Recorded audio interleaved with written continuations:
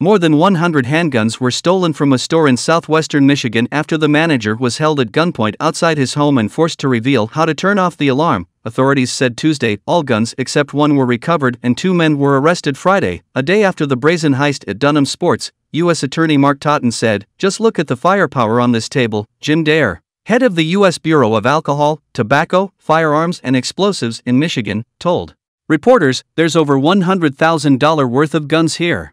My experience, these were headed to the streets. These were headed for quick sale, quick money," Deir said.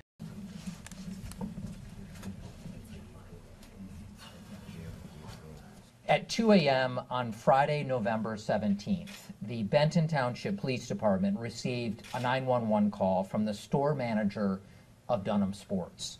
He told the police that at approximately 9:55 p.m. on Thursday, November 16th, 2 unknown people approached him outside his Benton Harbor home, held him at gunpoint, then blindfolded, handcuffed, and placed him in the back of his own car. The defendants then drove the manager to an unknown area and threatened the manager with a gun to his head until the manager disclosed the passcode for the security system at the sports store and told them how to access it. The manager explained that one of the subjects then left the area while the other subject continued to hold the manager against his will.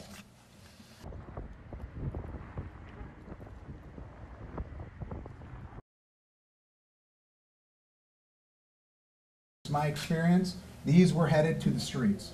These were headed for quick sale, quick money. It's the holidays, it's the happy season, everybody needs money. Felons, mentally defective folks, illegal aliens, there's a whole...